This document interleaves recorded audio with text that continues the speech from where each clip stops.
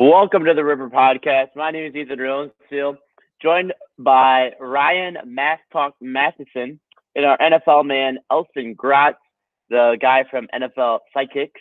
Let's start out with this new phenomenon called Math Talk Sports.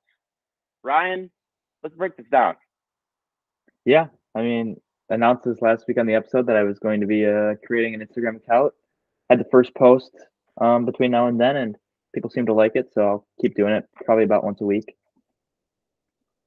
There we go. That first post, I would say, was pretty iconic. Being one of the first people to wish the 49ers, correct? Yeah, I was one of the first people to officially congratulate the 49ers and the Chiefs on advancing yet another Super Bowl. Yeah. So I'm super excited. Make sure you check him out. It's strictly Instagram, correct? Yep, just Instagram.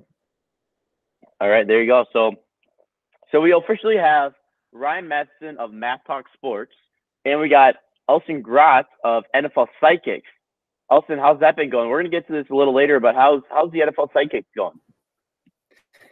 I'm getting closer and closer to being able to put out content. I actually got my voiceover mic a little bit earlier than I expected. It came today, so I'm learning to work with that. I'm cutting up some of my first film for some scouting reports, and I'm trying to learn as much as I can about some of the guys I haven't watched extensive tape on so that I can get to work on my first mock draft.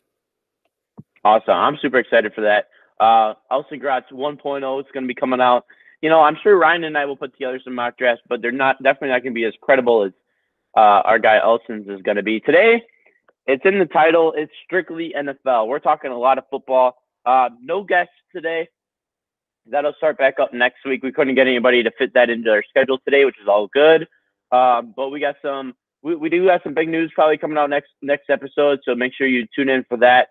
But I'm super excited for this one because we're talking football. It's just us three, and we're talking straight football, starting with the daily draft, and we move down the list. Alton's got some trivia for us, and it's just gonna be a lot of fun. I'm super looking forward to it. Let's get into it. We're gonna start right away with the daily draft, and check out that beautiful leaderboard right there, huh? What a big week out of Ethan, myself. That's referring to 9, 7, and 6. I got a 2-point lead with a 3-point swing coming on. As long as I don't get last, and Ryan gets first, I'm going to maintain first place going into next week. And I think that I'm going to be able to build a really good team. Today's daily draft is going to be building our dream offenses. And so we got a little bit of a unique one because we're going to have 5 rounds with 3 people. So we got 15 total spots. Each person is going to have to draft a quarterback, a running back, wide receiver, tight end, and an offensive line as a collective group. This can be drafted in any order, and so there's not just like first round does not have to be a quarterback, even though it might be. First round does not have to be a quarterback, and it's going to go in any specific order. Ryan's going to spin the wheel, and let's see where we go. Yep, here we go. The wheel is spinning. First pick is going to go to Elson by a hair over Ethan.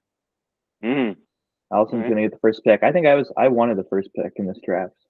Yeah, this is a good draft, I think, to get the first pick. Definitely. Second pick, it's another close one, goes to Ethan by a little bit.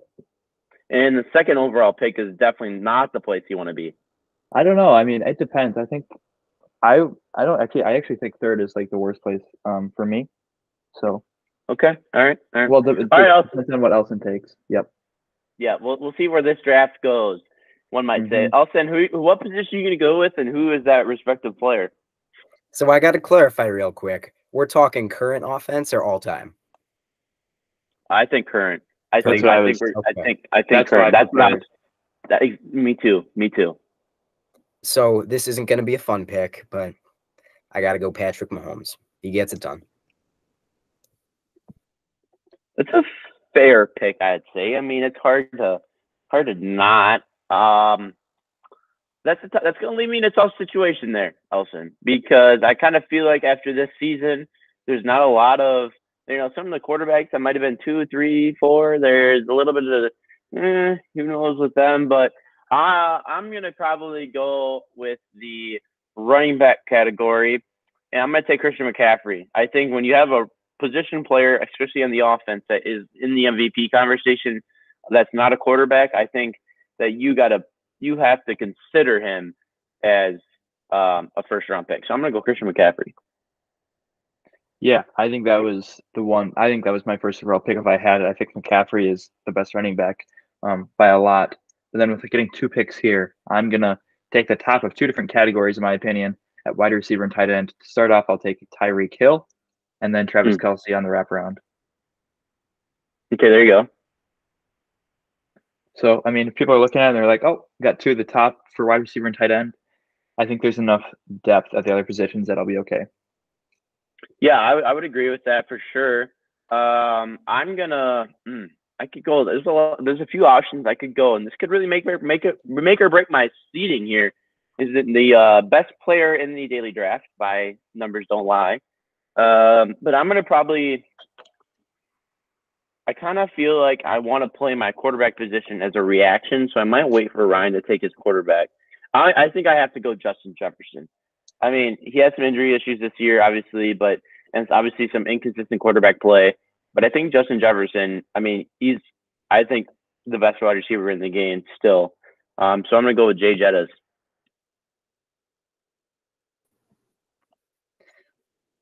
So you win football games from the trenches. And, if you got like a top 3 offensive line, you can basically create Christian McCaffrey in the aggregate. So we're going to go with the Eagles offensive line. I'm assuming that I get Jason Kelce pre-retirement. Mid-year Eagles offensive line can't be beat. And then with the snake, I'm going to get some trade bait here. I'm going to take CeeDee Lamb, get my X receiver. That's hurtful, but I Bad pick. Don't have a wide receiver to take with that. Not a smart. Allison doesn't know the draft strategy, but that's okay. Yep, that's okay. So, Austin, quick question for you. So you're telling me a good offensive line can build a guy like CMC. Do you think DeAndre Swift's in the same conversation as CMC? Well, again, it's all Moneyball here. So, yeah, I mean, yeah, the Eagles offensive line, DeAndre Swift is basically Christian McCaffrey. You can quote me on that one. Wow. That one, I think that might be tossed on Twitter. And it's going to be, I think the word basically is going to be trending on Twitter after that comment by Elson right there. So we'll make sure that gets out. In my pick, correct? Yep. Okay. I was kind of assuming that the 5th round was going to be the quote unquote called the O-line round, but I guess the O-lines are going off the board. I'm going to have to take my tight end here. And while there are many really great options at tight end, I'm going to go with TJ Hawkinson. I personally think he's the second best tight end in the league. I don't think George Kittle's all of that height, maybe because he's a different type of tight end and he's not exactly a ball catcher. He's more of a blocking kind of guy, but I think I'm going to go with TJ Hawkinson with my pick. Okay. So now I've already taken my wide receiver and tight end. So now I got 2 choices for quarterback and running back here. Obviously saving the O-line until the kicker round in fantasy football. Yep. So for my quarterback, I'm going to go Lamar Jackson. I mean, he's going to get the MVP this year probably. I think that's for a good reason. So I'm going to take Lamar Jackson there. And then for running back, I mean, it's really pick whoever you want. I think there's any answers really right here for the second best running back behind McCaffrey. But I think I'm going to take Kyren Williams. In theory, he's got a lot of years left. So I'm going to go Kyren Williams. You don't think he's like a one-hit wonder guy? No, I think if he is, then I went last year. Kyren Williams. If not, then I'll take his whole career. Do you think that the college that he attended has anything to do with his NFL success? Couldn't even tell you where he went. Probably Georgia, but Notre Dame. Okay, that's okay. That's all right. I'm gonna go with probably the guy who does. He actually deserves the MVP this year. I'm gonna go with Dak Prescott at my quarterback position. We might not win in the playoffs. But we are gonna have probably one of the most electrifying regular seasons in the history of the NFL. Might be the first 17 or the most recent 17-0 team. But back to Allison for his last 2 picks. I can't tell you how happy I was when you picked TJ Hawkinson because to me, George Kittle deserves all of the hype. It's not that he can't catch passes, it's that he's so valuable as a blocker. So I am elated to get George Kittle. And then I'm going to go Travis Etienne, I think, for my running back. Wow. I mean, we're basically Elson. I hate to be that guy, but there's no way Elson wins this week, right? I mean, he took Travis Etienne just because he was on his fantasy team this year. But then he ended up trading him to Freddie, right? I traded him away. There's no sentimentality. You trade him away. And then George Kittle, he's just building a team to block. And he's building a run-first team. He's got Mahomes, but he got the Eagles in the second round or whatever so that he could run the ball. And then he got George Kittle because he could block. So he's got 6 blockers in there. And then he goes out and gets a receiving back. I don't understand. I would take the 49ers' entire offense if that was an option. Okay, that's fair. Well, okay, you probably could have. I mean, the thing is, you probably could have if you would have taken CMC with your first overall pick. Then you would have been able. Ayuk was never drafted. Purdy was never drafted. The 49ers O-line was never drafted. You would have taken Kittle in the second round. I mean, you literally could have taken the 49ers offense. We're making trades. I'm trading away the players I got. Don't worry. Okay. I mean, I would be interested in CeeDee Lamb. Does that mean I have to give up Justin Jefferson? I'd be interested in CMC. Okay. I would do. We can work something out there for sure. Yeah. But let me make sure I lock in my 5th round pick, and I am going to make sure I take. I'm going to go with the Dallas Cowboys offense of line. I'm going to go with the Dallas Cowboys offensive line. I think that there's, they've been the best offensive line since the last. I mean, Travis Frederick. Obviously, Zach Martin, probably the last 30 years, I would say. It's 30 years Cowboys have had the best offensive line. So give me the Cowboys. Healthy Tyron Smith's pretty good. Yep, I agree. And Zach Martin, too. Even using my Cowboys pen to write all these picks down. So, yeah, go Cowboys. Yeah, with my offensive line pick, quick Google search of power rankings. Colts were in the top 3, so I'll take the Colts. I think that warrants a reason to take them. That's a good reason why, for sure. I was considering taking Ezekiel Elliott for my offensive line. I'm not sure if that would have counted, but we would probably been the opposite of Elson's type of team. We would not be able to run the ball because our center, Ezekiel Elliott, would not be able to block anybody. But I thought about taking him for my offensive line. But I think I probably have the best team. I mean, the Cowboys, I will say, if you drafted Zeke, the Cowboys have like a really solid passing average on plays where Zeke is the center. Poor first down percentage, but very good yards per attempt. If I specifically drafted like the 2022 Dallas Cowboys or like the 2021 Dallas Cowboys, like somewhere in there, do you think Ezekiel Elliott's a part of the offensive line? Yes. You think he's included in that? Because I could specify that and get Zeke as a part of that. He could be my George Kittle. Well, I mean, if we're going back in time, I'm taking the Hogs and Joe Jacoby and Russ Grimm. So I think that's a little bit of a slippery slope. I think we got to stick to this year. All right, we can stick to this year. I think that's a fair move. All right, so the standings will be up, or I should say our picks this year will be up. I think that it's a little bit of a different daily draft because normally when you look at it, it's like you see everybody's first round, second round, third round, fourth round pick. But instead, it's not going to be really who picked what players in each round, even though it should, because Elson took the Eagles offensive line like in the top 3. But that's okay. It's going to be like you're going to see each team's quarterback, running back, wide receiver, tight end. It's going to be more categorized. And so that's how it's going to be more of the question of who's got the best team is what the voting will be based on. So we'll see how that goes. But yeah, so there you go. Make sure you go on and vote. Make sure you vote for Ethan. Continue my lead. Let's keep growing that. 2 points is not going to win it. Not going to win it for us. So let's make sure we continue to grow that. Let's keep moving on. This week's second crop pick of the week highlights Ross's amazing talents. Check this out. Ryan, you think you could take this cool of a picture? I mean, I've taken a couple pictures on the iPhone, but I'm not sure anything's going to come close to that. So, I mean, that's another great picture from Ross there at second crop. Absolutely. Once again, some people might call Ryan the Fox, but the camera never seems to not find Ryan, especially out on the basketball court. Okay. So, so there you have it.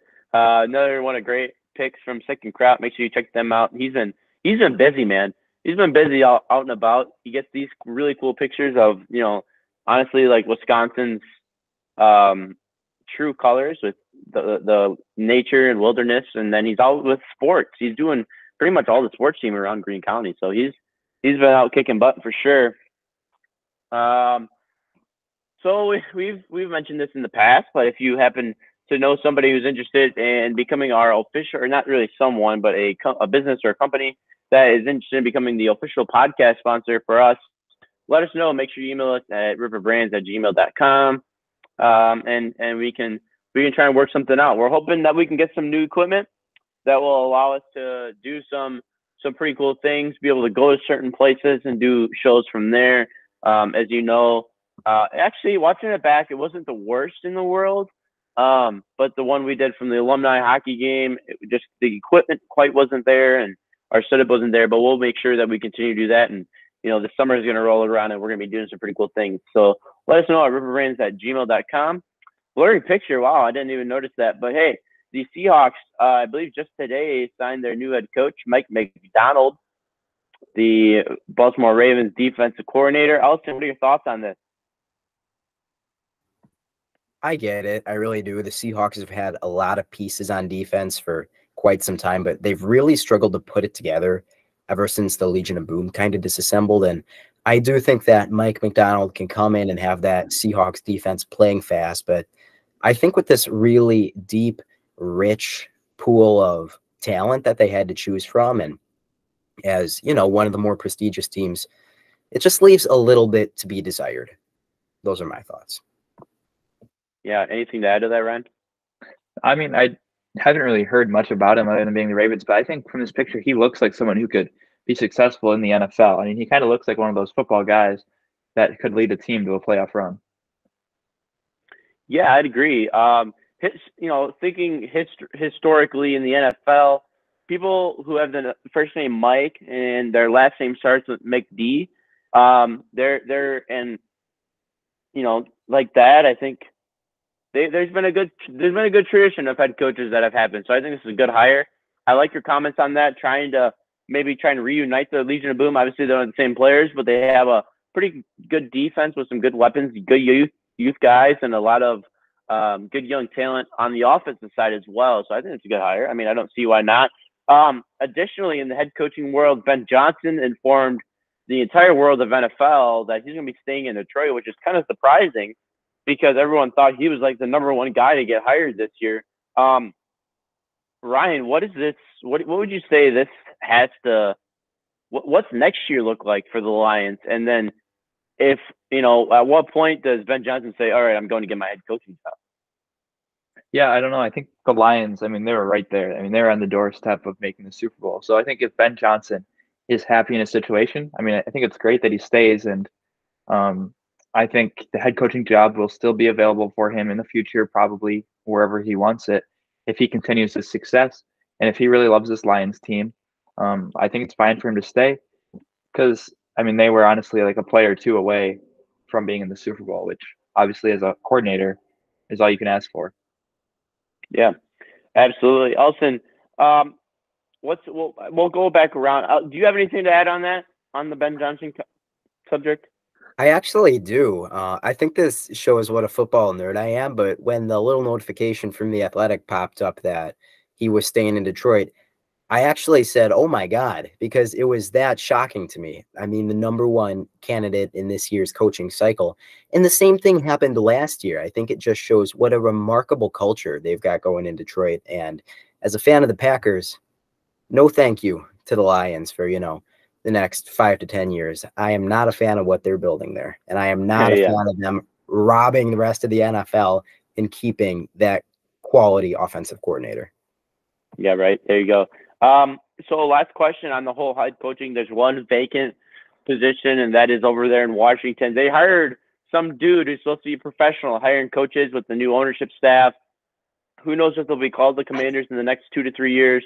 Let's go around. Austin, we'll start with you. Who's your prediction that who was going to fulfill that Commander job? I got to go with Mike Vrabel because I do think they're trying to build a culture there. And I think he's the best culture builder available, if not just the best overall head coaching candidate. Brian? Yeah, I mean, talking about Vrabel, Vrabel sent a message to a member of the media that wanted him to come to Washington, and Vrabel said, "Tell him to talk to me." So he's definitely looking for the job.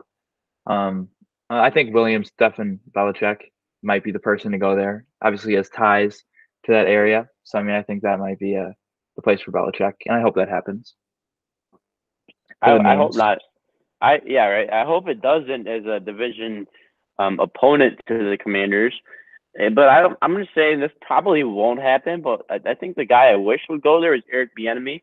I think that he was so good with the Chiefs, and obviously the Chiefs have proven that they can continue to do that without him.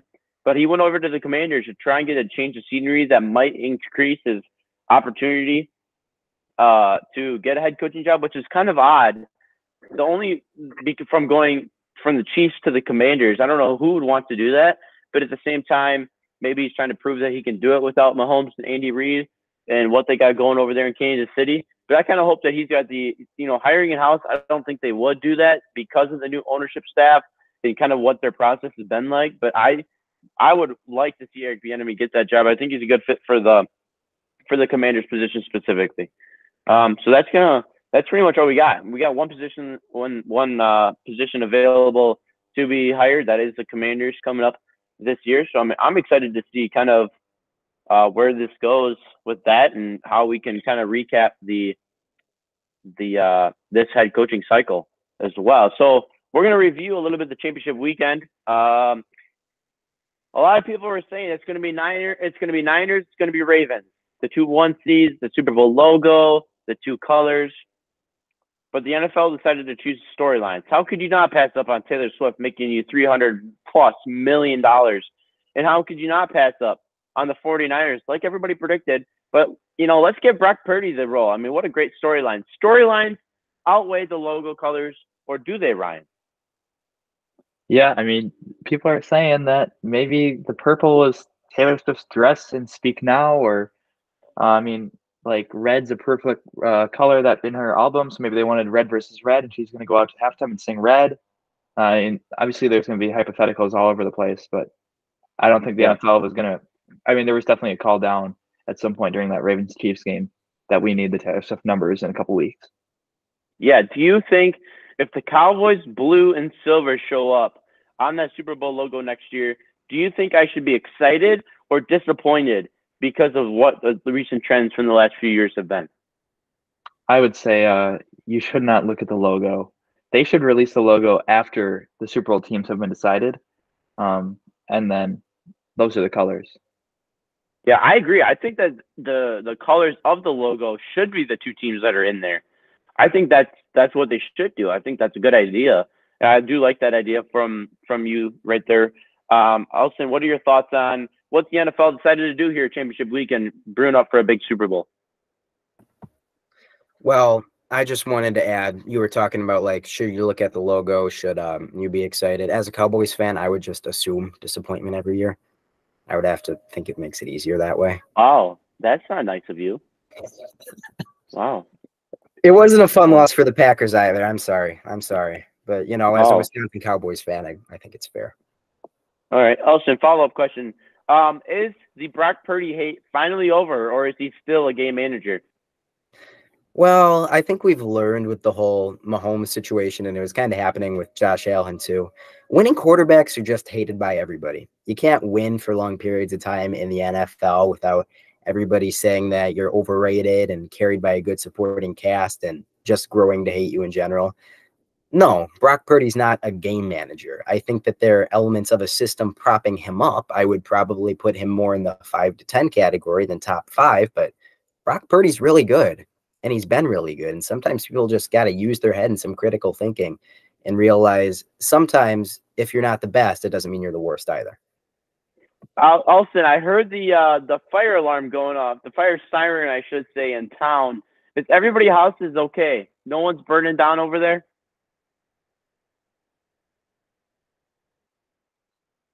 I'm good. You, I had to you're check. good. Looks like I'm okay. Yeah. Okay, Ryan, how about you over there? Are we all good on that side? Yeah, I haven't heard anything yet over here, so we must Okay, still be all good. right, But I will good. say Happy about Brock Purdy, okay. questions are, is he elite or is he a game manager? I think he's an elite game manager. What do you I like think? it. Yeah. I like it. I like it. I think that's a really great way to put it, for sure. An elite Rock game solid. manager. Thank you. I mean, I kind of feel, I kind of feel like that there are certain different types of quarterbacks. You know, you just look at the four guys in this picture. Lamar's a scrambler. I'd say Patrick Mahomes is more of an improviser, playmaker. And I would say the two guys on the right, Jared Goff and Brock Purdy, they strive in managing the game. That is their strong suit. They're game managers. That doesn't mean they're bad quarterbacks. They're really good game managers. I would say Tom Brady is a game manager. That is his strong suit. I mean, yeah, he's got a really good arm talent. And even Aaron Rodgers, I would say, is a game manager. I mean, you know how many times Aaron Rodgers would like hurry to the line trying to, you know, catch a team in a change or a substitute, and he get a free play or his hard count. Those are game manager moves. And now that's not really the way the NFL is now. But I do see that these two over here on the right are game managers, but they're two of the more underrated quarterbacks in the NFL as well. I don't disagree that Purdy and Goff are in similar categories, but when you extend that tag to Aaron Rodgers, it sounds more like you're defining being smart as being a game manager, but I get it. I get what you're saying. Absolutely. There's such a thing as an elite game manager. Yeah, I think what you're missing is Aaron Rodgers is a game manager who has the skills of like the greatest of all time, whereas maybe these people don't. So he's kind of both instead of just the game manager. Maybe. Well, I will say that Brock Purdy is however old he is, maybe 23 or so. Aaron Rodgers at 23 years old sure wasn't leading his team out to the Super Bowl. Especially, I mean, Aaron Rodgers was first round pick as well. He was sitting on the bench learning. And so I would feel like, yeah, I mean, they do have certain things, but I don't really feel like the two guys on the left, I wouldn't classify them as game managers, but I also don't see them going up to try and make the quick move. I mean, it is part of the philosophy that the Chiefs have is, but, you know, they're trying to kill a clock. It's 3rd and 7. What are they going to do? Instead of taking a knee to run 40 seconds off the clock, no, they're going to take a deep shot to Marquise Valdes-Scantling and ice the game like that. Those are those are improvisers. Those are playmakers. That's the way Patrick Mahomes plays. Whereas the other two guys on the right side, those guys aren't going to be going out and making that play. It could be the system, but I think that's just the style of play, and that's how I kind of view it.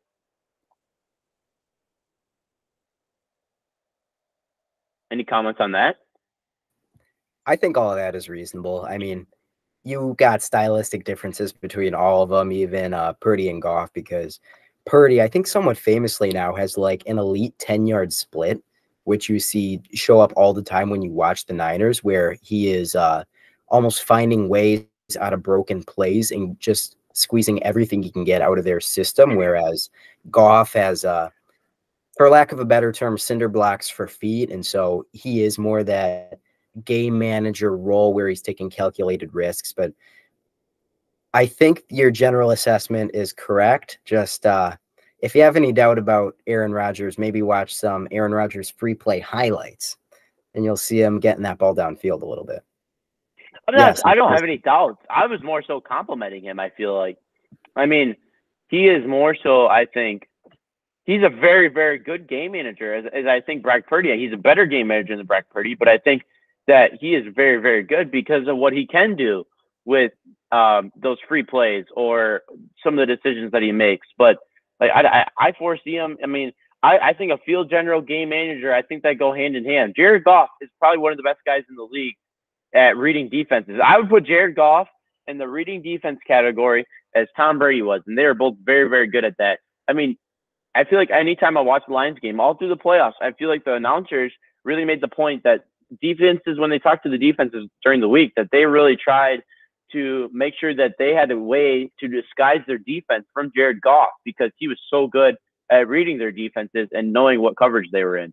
So I kind of feel like that those are just qualities of game manager play, whereas Lamar Jackson's, if he's not really, I mean, he might be reading defenses, but if he's going to go, drop back, if no one's open, he's going to run.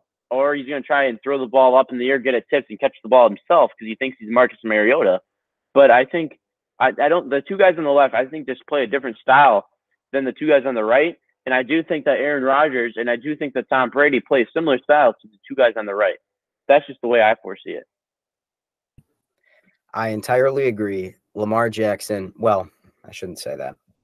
He's getting close to what Marcus Mariota was. Yeah, I mean, we didn't see Lamar Jackson score a touchdown on that play. I think it was roughly, was it the same yardage? I think, did they both get 13 yards on that? They might have, but Lamar Jackson clearly did not score a touchdown like Mariota did. Can't argue with that. Yeah, I mean, numbers don't lie. Yeah, that's objective. Yeah. Last big headline from the championship weekend. Ryan, what are the thoughts here with the Justin Tucker versus Kelce and Mahomes situation that happened? Yeah, I thought that was actually kind of funny to see there with the warm-up situation with kickers being on both sides of the field. It's kind of the gray area where they are, and Kelce was just defending his quarterback, I guess. He felt like he needed to do that. I'm not sure why Mahomes couldn't move over 2 or 3 yards, but right. I don't know. I mean, I'm probably on Justin Tucker's side in that situation. Yeah, Alson? Completely unnecessary. I mean, that was an act of bullying. There is no reason that a guy who is already proven he's the best kicker in the NFL needs to be picking on that quarterback tight end duo. I got to side with them because imagine Justin Tucker walked up to you. You're shaking a little bit.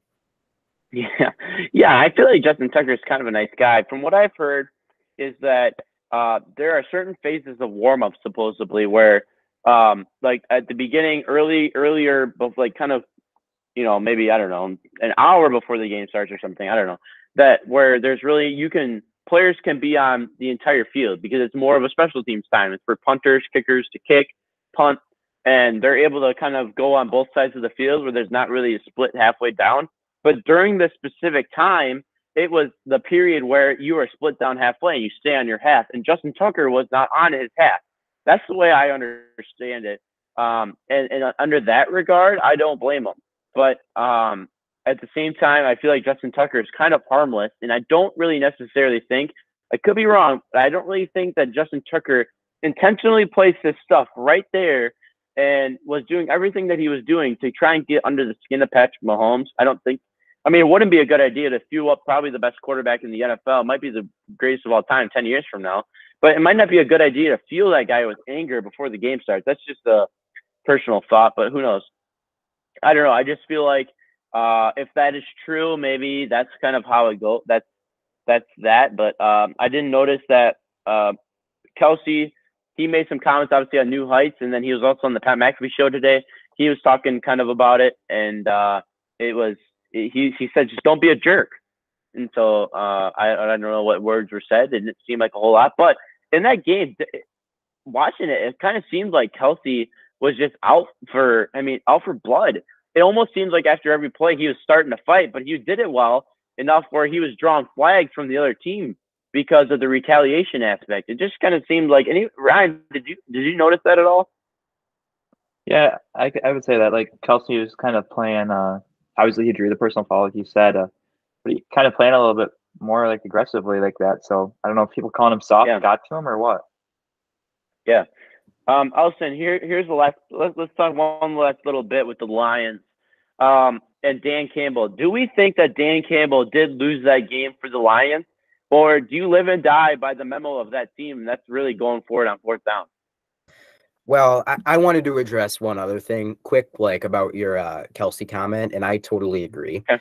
And I think more what it is during the regular season, his yak numbers were way down, yards after catch. He just wasn't creating the way he normally does.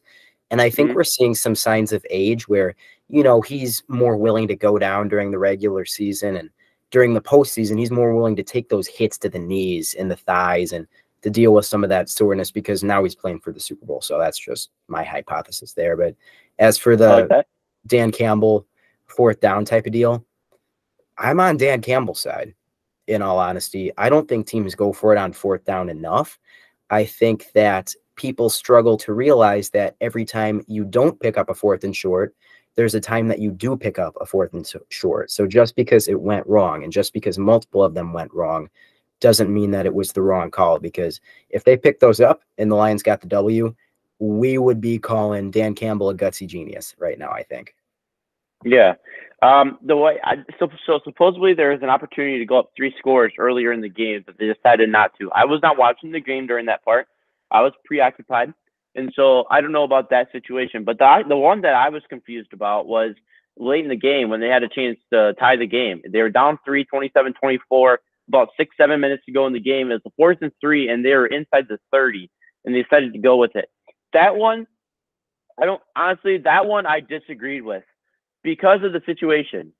You live and die by 4th down. If it's 4th and 2 and short 2, or if it's 4th and 1, I say go for it. I think those are definitely opportunities. I think that he is kind of starting a new wave in the NFL of going for it on 4th down.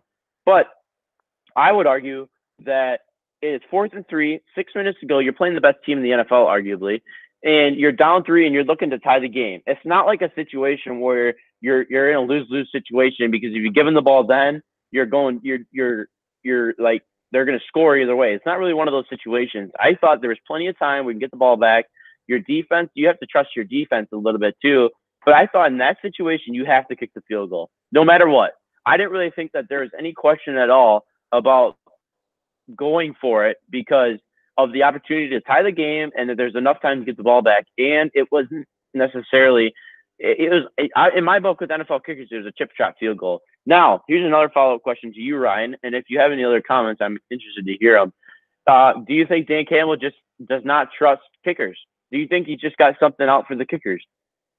Yeah, I mean, I think that's definitely like a possibility. You might he's obviously like a tough football guy, and he might be under the belief that like kickers aren't like football players, and he doesn't want the game to like come down to a kicker's foot, and he wants like the players on the field to decide it. I think that might be somewhere in the back of his mind.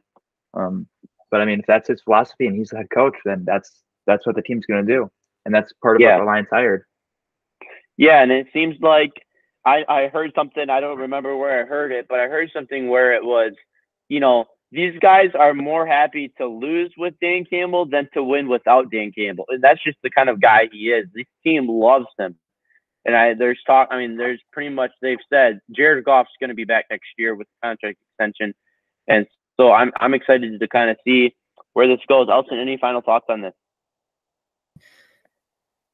I just want to say, maybe this is a little bit of a reach, but I was playing this college football game on my phone quite some time ago, and I couldn't recruit a good kicker. The guy I had was really bad. He would miss chip shots from time to time. And so I looked at kicking as something you do with your back against the wall. I started going for it every 2-point conversion, and it honestly worked out pretty well. I think over like a 12-game season, he ended up kicking like 5 field goals and like 12 extra points. So like, Dan, if you're hearing this, just call me up. I'm open to it. Love it. Love it. Love it. All right, let's move on from championship weekend to Super Bowl weekend. We're going to be previewing this Super Bowl. Travis Kelce's future wife, Taylor Swift's purple dress. That's the purple. And then you got both teams as red mixed in over there at the top. Quick question, though, for you, Ryan. Do you think Taylor Swift's going to make a special appearance for the halftime show? No, I don't think so. But I think she's going to be at the Super Bowl, so that you might watch this halftime performance and she's going to think, oh, I mean, that's absolutely terrible. Usher is out of his prime. Why is he the one here? And next year, she comes back and she sings the halftime show at Travis Kelce's game. And it's this whole thing. And Travis Kelce stays out for halftime. He doesn't go in there. And then the second half, he doesn't know the game plan. And he fails. He's the reason they lose. Might that be the next topic of Matt Talk Sports that we might hear about? Maybe next year. Okay, maybe next year. But you heard it here. That's an early prediction for next year's Super Bowl. One question, though, I'm actually interested to hear, and we're going to dive deeper into this next week, into the whole Super Bowl. But I'm interested to see, set an over/under line about how many times during the Super Bowl, the performance, that the camera pans to Taylor Swift watching this and trying to catch her reactions to the show. I think that'd be very interesting. to hear. I don't know. Ryan probably could set a good line. Let's not set it now. I mean, we'll set it next week, and then we'll kind of see how that goes. But I'm interested to see that one. Early predictions. Austin, who do you think is going to win this game? I've been saying 49ers all year, and I'm not going to change that now. I got San Francisco. What about you, Ryan? Yeah, I mean, I'd lean towards the Chiefs just because I don't really think you can pick against Mahomes, and I don't know. I think the Chiefs they have what it takes to keep winning, and they've shown that they can do it in the past. Yeah, I think it just seems like the Chiefs have to, just because of their success and their track record and the Taylor Swift thing. It's hard to bet against that, but they're not. If the Chiefs win, they're not going to get another week of Taylor Swift. It's now or never, and I think it's finally time. Let's get Brock Purdy's Super Bowl ring. Let's get the whole Ed McCaffrey and Kyle Shanahan's dad whole thing, and now they won multiple Super Bowls, and now Kyle Shanahan and Christian McCaffrey have an opportunity to win a Super Bowl. I think they're going to go after that one a little bit more. I'm probably going to lead a little bit more to the 49ers. I'd more so want the 49ers to win, but we'll see. We'll dive into this next week. Any early headlines that we should be aware of at this point in this one?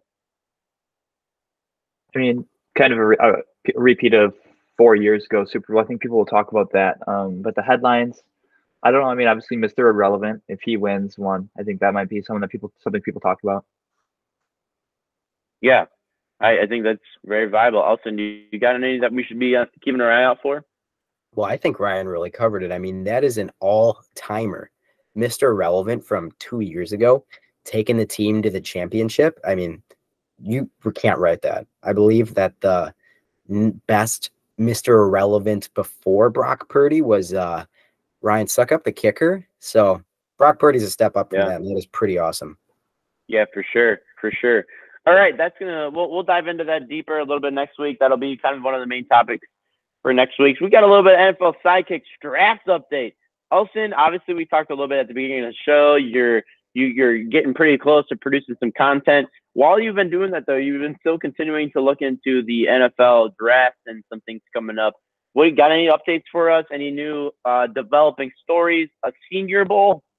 Anything from that? Just give us a little bit of an update.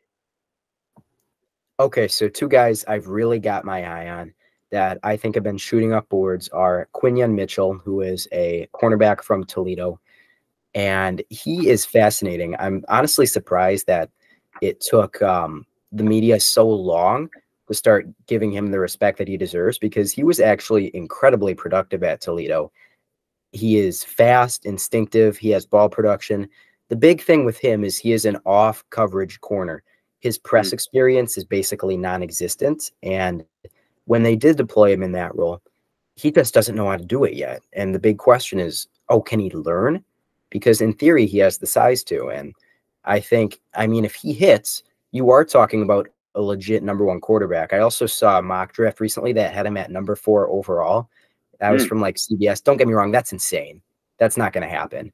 But I really do like Quinyon Mitchell. And then another guy that's been shooting up boards is Devontae Walker from North Carolina. We've seen North Carolina produce a lot of good receiver talent recently, and Tez Walker is no exception. Just a great size-speed combo, and those are the type of players that you usually see fly off the board early. So those are 2 big risers that I've really liked. Kool-Aid McKinstry is I'd say probably the biggest faller in the cycle so far, and I just hope it doesn't go too far, because Kool-Aid is not like not Kyer Elam, the guy that fell last year from Georgia, whose name I can't think of right now, but he fell to like the 4th round after being mocked in the mid-1st for quite some time.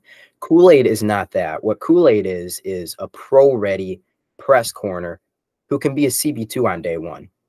And sure, he doesn't have elite long speed, but he's going to be really productive. And who he reminds me a lot of is Joey Porter, who fell to the 2nd round last year to the Steelers. And people were saying, okay, who's going to take him? Who's going to take him? Are the Steelers really going to get him in the 2nd round? That's a steal. He's going to play on day 1. And he did. And he was really good. And so that is what I see from JaQuincy Kool-Aid McKinstry.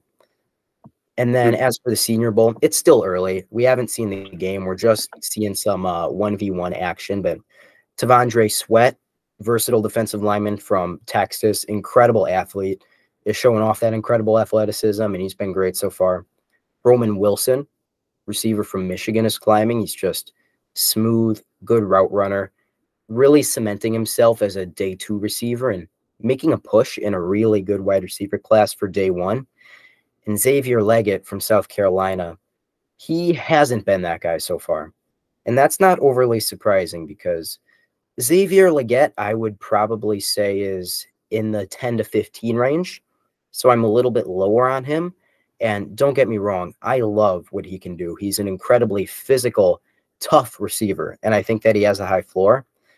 But those aren't the kind of guys that shine at the Senior Bowl. You're looking for flashy route runners that are breaking ankles and tracking the ball well there. And so that's just not the right event for Xavier Leggett, but I do think he can be a really productive NFL receiver. Those are some of my early takeaways. Yeah. One question regarding Tez Walker out of North Carolina. Early in the season, he has like that suspension due to like a faulty transfer type thing. Is that something NFL teams kind of take into account that could kind of take his draft stock a little bit? So I'll be honest, I don't know the exact Tez Walker situation. I know what you're talking about, but I haven't gotten into like a background evaluation on him.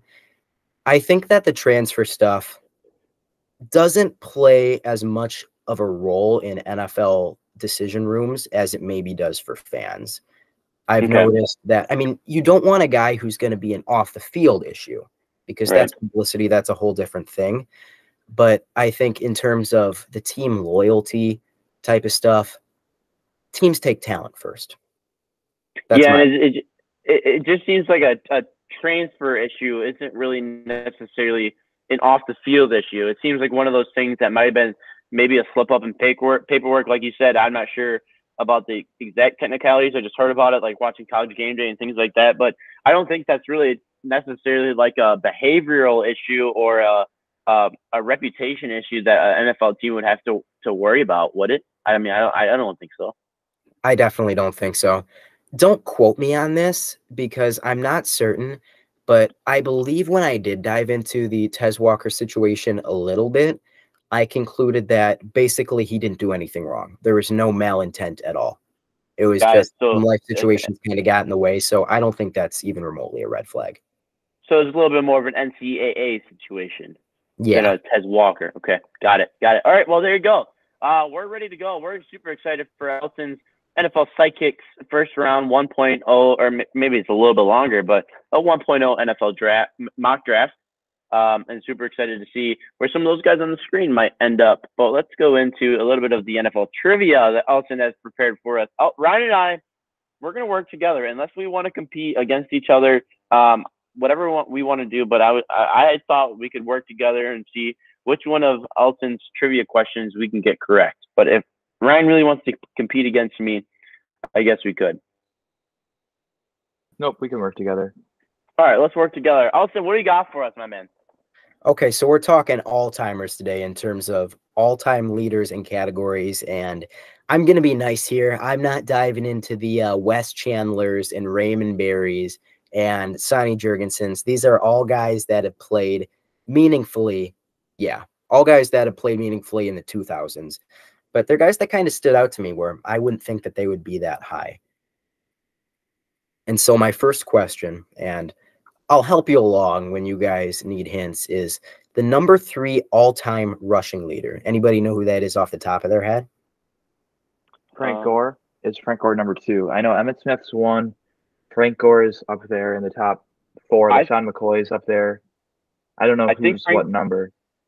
I think Frank Gore might be 3. All I know is that Frank Gore has exactly 16,000 rushing yards. It is Frank Gore with 16K. Yeah, it's right on the head, isn't it? Yeah, Frank Gore, one of my favorite players. I had to include him in that.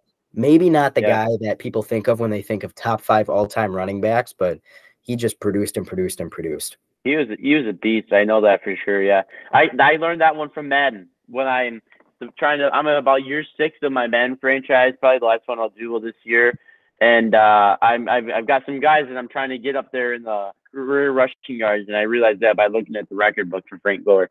So I'm chasing him at that 16K. Okay, so I'll give you a little hint on the next one. It's kind of in a similar vein. The number-time all-time receiving yards leader. The number what? Number 2. Number 2 all-time receiving yards leader? Yep, he played his entire career with one team. Okay. Larry Fitzgerald was the first name that came to mind. I was thinking Megatron, but I don't know if he has that many yards. Megatron didn't play for that long. I feel like his career was short. Yeah, that's true. The one team his whole career, that's what kind of struck me. I mean, Larry Fitzgerald played forever. He's an option. I'm trying to think. I've been staring at those record books because I have guys that I'm trying to get to the top of that. I'm trying to think who that number 1 guy is, or like the top 5 at least. Some notable names. I mean, number 1 is Jerry Rice. Rice. Yep. So I'm trying to think what other receivers played for one team other than Fitzgerald. Marvin Harrison. I don't think he's number 2, but he's up there. You guys can lock it in. Larry Legend is the correct answer. All right. With about how many receiving yards did he have? He had about 17,500 receiving yards. And then this is the number 16 all-time receiver, and he's also the receiving yards leader for active players. Certainly not in his prime, but he's hanging out with number 16 all-time. DeAndre Hopkins. It is not Hopkins. He is second. Okay. My two guesses would be either Stephon Diggs or Devontae Adams, but I know Diggs is up there. It's Julio Jones. Julio Jones. He's playing for the Eagles. Quintoris Lopez-Jones, correct. Okay. Oh, really? Okay. I knew. You know where Stephon Diggs is? I feel like I've seen that one before.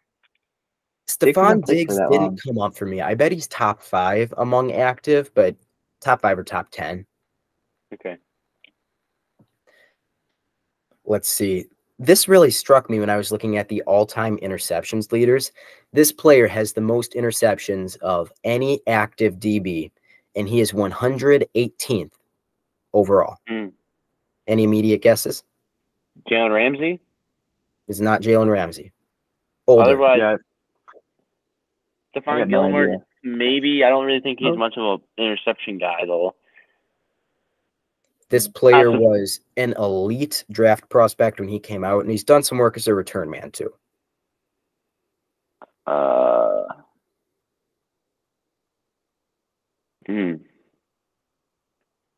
Veteran. Second letter of the first name. P. Patrick Peterson. Pat Pete. Yep. With 36 is 118th all time. Yeah, I should have got that one with the return man. That should have struck my thought with that one. That's a good one. Yeah. Anything else you got for us? Yep, I got 2 more. So this is the really hard one. I wanted to make sure that you guys would get the one at the end. But the number 6 all-time rusher, this player played for the Patriots and Jets. When did he play? He was in his prime, I believe, late 90s to mid 2000s. And I did not see him being this high in rushing yards.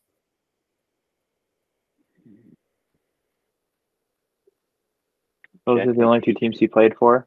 Yep. And he was Jets most of it. I believe those were the only 2. He was drafted by the Patriots and then had his prime with the Jets.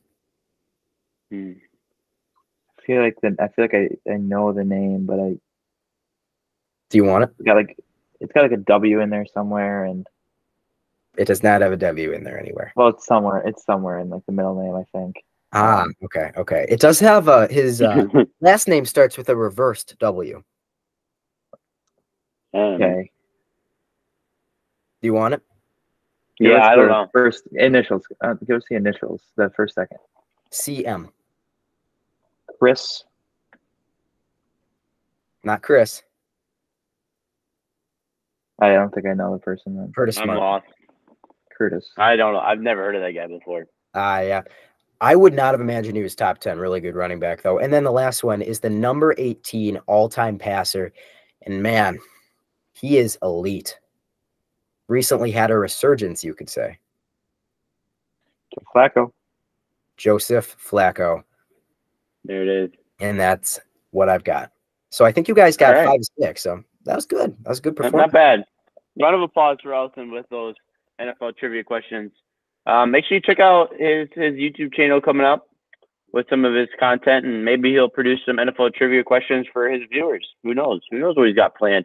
We're going to stick it in the NFL world. Keep it there. Coming up, I believe, tomorrow? No, next Thursday, right? Next Thursday's coming up is the NFL Honors, where they will announce all of the awards.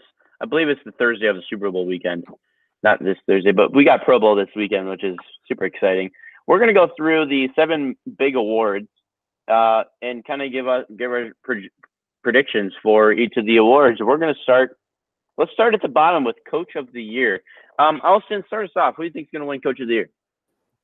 I haven't checked the odds recently. I would assume this is chalk, though. Kevin Stefanski. With what he's done with that Browns team, I mean, come on. All right. Ryan? Yeah, I mean, I was surprised to see Steichen wasn't one of the finalists, but I think Dan Campbell definitely has a chance to win that award. I think Dan Campbell too. I'm gonna go with a different guy. I'm gonna go DeMeco Ryans. I think with that team and the difference between last year and this year, I think I think all 3 of these guys are.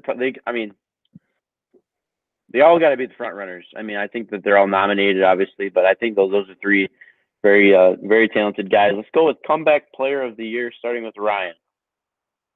Yeah, I mean, there's one person who, if he wins, it's just an absolute shame. But I'm gonna go Joe Flacco. Absolutely, I agree. Elson?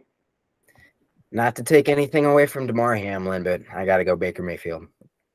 Baker Mayfield. Okay, I'm gonna go Joe Flacco as well. I think that'd be a good one to see. If it's DeMar Hamlin, it'd be a little bit of a sad story, but he did have a nice little fake punt in the playoffs. So, Defensive Rookie of the Year, Elson. I'm gonna take Devin Witherspoon here. Okay, interesting. Ryan? I'm gonna go with Will Anderson Jr. Okay. I'm going to go, I think this is his name, Kobe Turner from the Rams. Is that right, Elton? Is that fact check truly? That is correct, and I love that pick. I think that he's a good one. I think he's a little bit under the radar. I mean, not necessarily. He's got some of the best stats out of all rookies, but I don't think many NFL fans really think about Kobe Turner as a possible Defensive Rookie of the Year candidate. So I'm going to go with him. Let's go Offensive Rookie of the Year with Ryan. I'm going to go with C.J. Stroud. C.J. Stroud. What about my boy Elson? Puka. I'm also going to go Puka. I think Puka deserves it. He broke. I mean, that guy was insane. I think just because of where he was drafted, is low expectations to very, very good compared to high expectations staying very high. I think I'm going to go with Puka as well. Let's go Defensive Player of the Year, Elson. I'm going to take T.J. Watt, actually. T.J. Watt. All right. Ryan, you got the same thing. I got T.J. Watt. Okay, I was going to go Myles Garrett.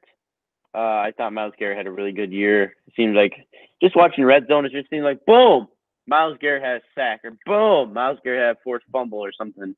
Although my boy Micah, I don't really think Micah deserves it this year. I don't think that he had such a great year because he was getting held all year. But that's okay. Offensive Player of the Year. Let's go with Ryan. I mean, this is kind of a stupid award because MVP exists, but Christian McCaffrey will win Offensive Player of the Year.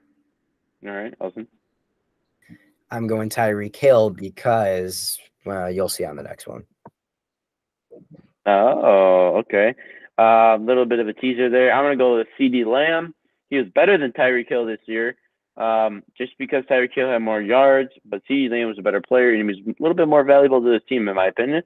We're going to go with the MVP. Give us a nice little explanation of why we should have been preparing for this pick, Elson. Look, I know you can say Patrick Mahomes is the most valuable player because he's a quarterback, but give it to CMC. I mean, come on. What more can you ask for?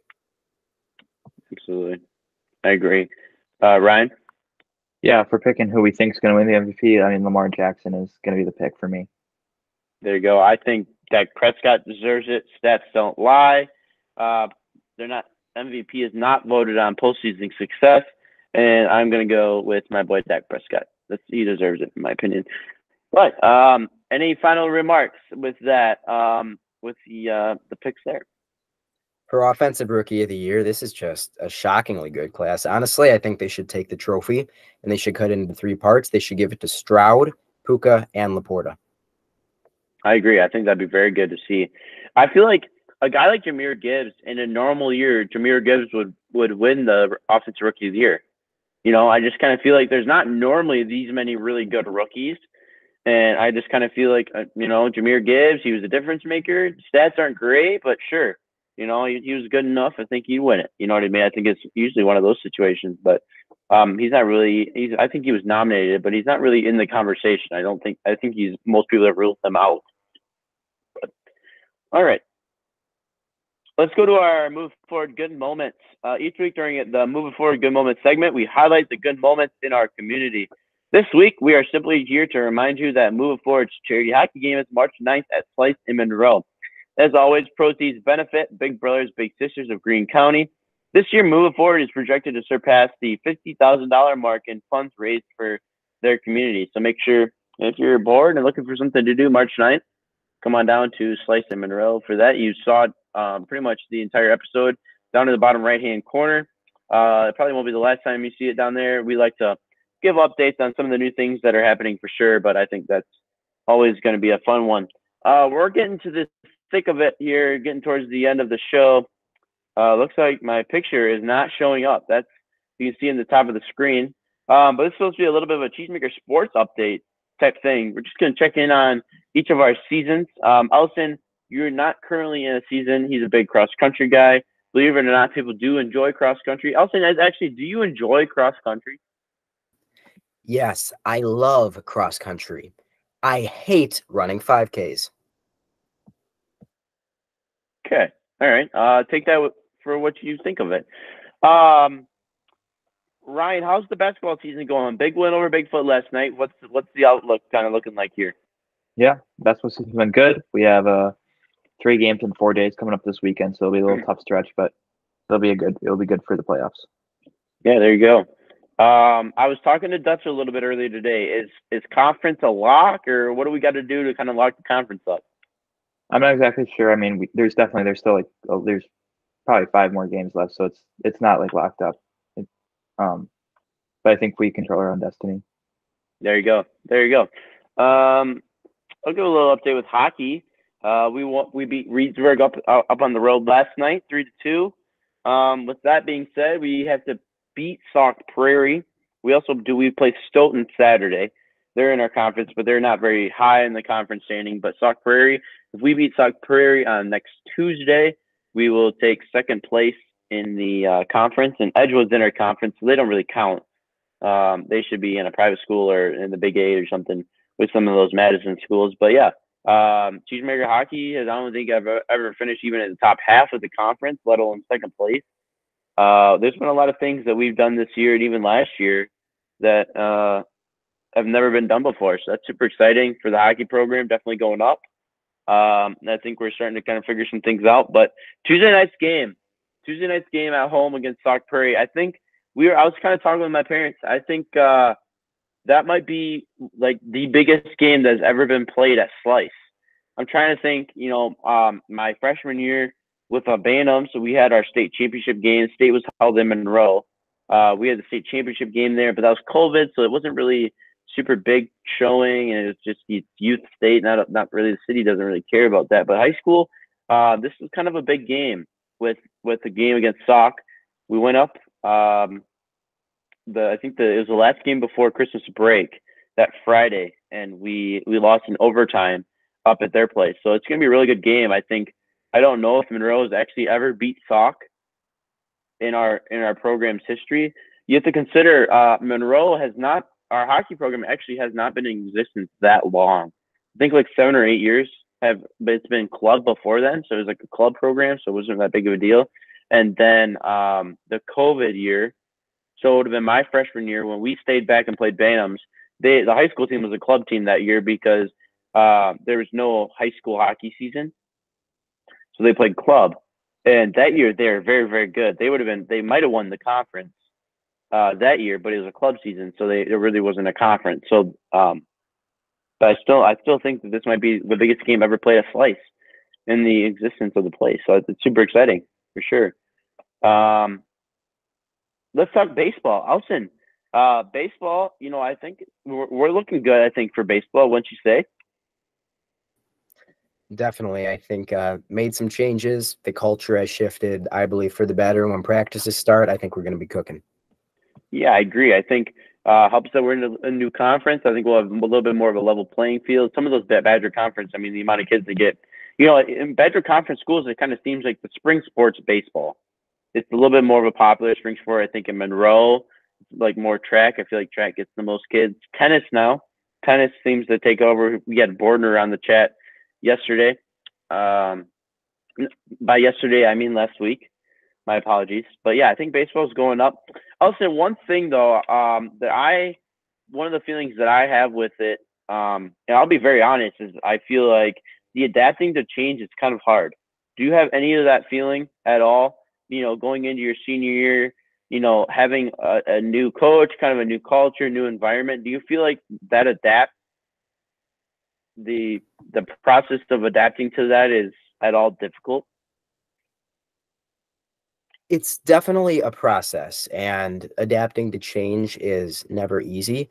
However, I think it'll be easier for me maybe than for most because freshman year was my first season of baseball, or actually any sport for that matter. So it's Yeah. been a learning curve the whole way for me. And so I think I've become more accustomed to adapting to changes. And I'm really more excited than anything else to see how this season plays out. Yeah, I'd agree. It's just like for me, I feel like the hard part is the program's in really good hands. I think it's really good for the program. I think Coach Newcomer is very qualified. I think he knows a lot about the sport, and hopefully, now in the Rock, I think hopefully the program will start to win some games. But I kind of feel like in the same breath, for me, like when a new coach comes in, they're not coaching, for that particular year. We see it in the NFL. They're trying to build, and it just kind of seems like this specific year, it might not be as rewarding as it might be for even this year's juniors or some of the younger kids that are going to be able to kind of build up through this process. And so that part's kind of hard for me. I'll be honest, but I think I think that the program's really going well, and I think that there's really a bright future, and I'm excited to be a part of it. And as a senior, try my best to help it do whatever it can to be successful this year and setting it up for success in the next few years.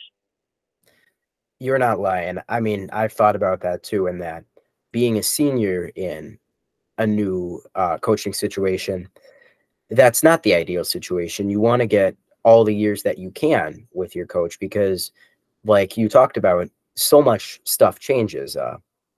You can expect different instruction. You can expect just team functions to be conducted a different way. And you wish that you got that all 4 years. I definitely do. So as a senior in the new coaching system, to me, it's just about going out there and attacking this year and leaving it all out there. Yeah, I would agree. I would agree for sure. So yeah, I'm kind of excited to see what kind of goes on with that, and we'll continue doing updates like this. I think doing some more localized things is kind of good for what we got. So good luck to you, Ryan, with the basketball season the rest of the way, and we're going to try and win some more games in the playoffs. Monroe's never won a playoff hockey game before, and so hopefully we can try and do that. And then we got the baseball season to look forward to as well with Elson. So super excited for that. Our last segment of the day is going to be a new one. We're going to be going into this segment a little bit in the future. We're going to be answering some chat questions. Obviously, we're not really the chat on YouTube, but prior to the episode earlier today, approximately 7 hours ago, I posted a thing on our Instagram story, letting people know that the episode podcast will be live at 7:30 tonight, blah, blah, blah, like normally. And I also posted an opportunity for you to ask questions that we would answer on the podcast. I think this might be something that we try to do a little bit more going forward. And it doesn't necessarily have to be sports related, but it could be just normal, whatever. Maybe you want to get to know us or whatever. So we got 2 questions that were asked that we're gonna talk about today. First question was over by my dad actually, and at R&R. He asked the question. I quote: Are EV vehicles better than gas, i.e., Tesla versus everyone else? What are our thoughts? Let's start with Ryan. I mean, I think it's. Can you guys hear me? One of my AirPods died, so I'm with only one AirPod now. Oh yeah, we got you. Okay, good. I don't know. I think it's kind of an interesting idea with the whole EV. I'm not totally like a car guy, so I don't know how everything works, but I think it's an interesting idea if it really is better. I mean, I think either way, it's kind of a personal choice. Yeah, Alison, let's hear your car knowledge that you got on this. So you said it was Tesla versus everybody. I am a big fan of electric cars, never had one, but I mean, I could see that being something in the future for me. However, if it's got to be Tesla, no can do. I am the original Elon Musk hater, and that is a take that has aged like wine for me. So can't do Tesla. Oh, okay, that's interesting. I don't know. I kind of feel like there's good and bad with it. It's, you like it or not, it's the new future because of Elon Musk, and now these big names like Chevy and Ford and all the other big manufacturers, they're all switching to it. They're cutting a lot of their vehicles, like regular gas vehicles, maybe like sedans and stuff, because it's not really the current wave, and they're replacing them with EV, and that's where they're prioritizing. I think it is interesting that some of these vehicles and the amount of power that they can actually brew from a battery. I think that's super fascinating to learn about. But also there are those factors about the batteries and what those can do. But in hindsight too, I mean, it's got to be good for the environment as well. Other than these fires, I think battery fires, if I'm not mistaken, are not any good for the environment at all. So that's another thing to consider too. But I mean, yeah, it's an interesting topic, and I think I don't remember which one of you said it, but it's more of a personal preference thing, I think. And I think it's interesting to kind of see how this goes. And another thing that's kind of interesting too is it seems like I'm an architecture guy kind of, and it seems like that some of the new buildings that are being built are including, especially some of the more commercial buildings, stores, banks, restaurants, those types of places. They're being built with actually like electric car charging stations. And so I think that's kind of an interesting thing as well. Like I know one of our local banks here in Monroe, they have they got a new building and they got an electric car charging station thingy in their parking lot for their customers to use. And so it's kind of an interesting thing going forward. Second question here was by Tim Overt, the guy who streams all of our hockey games. He's asking which hockey player is going to be mic'd up on Friday. That's a great question. I don't know the answer. I'm sure you guys have no clue, but it's probably going to be Cole. It seemed like Cole had a little bit of interest, which I'm going to warn you, Tim. You might be ready for the bleep button. But yeah, Cole's, I think he's going to be all right. He wants to get mic'd up, so I think he might take that game. We'll see. And but yeah, I think Cole might get the game on Friday against the Force. So there's that one. I got a question for you guys. Last question of the day, and then we're going to sign off here. I think I might have asked Ryan this question a little bit earlier, but I was thinking about this. Hypothetically speaking, when you dream at night, would you be satisfied with your life if all of your dreams at night came true? Anybody got any thoughts on that? I think the answer is no, just because I think like so many just unpredictable things happen, and probably there's like just as many negatives as positive, and there's probably like enough bad things that happen that you wouldn't want that to happen.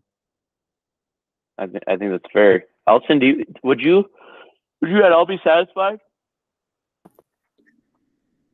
Like Ryan said, it really does depend. I mean, sometimes it feels like the real world is less predictable than your dreams, but it depends on which dreams we're talking. I mean, if we're talking like the becoming a professional NFL analyst ones, sure. If it's like the paper cuts on eyes from the Kool-Aid Man ones, I'm going to stay away from those.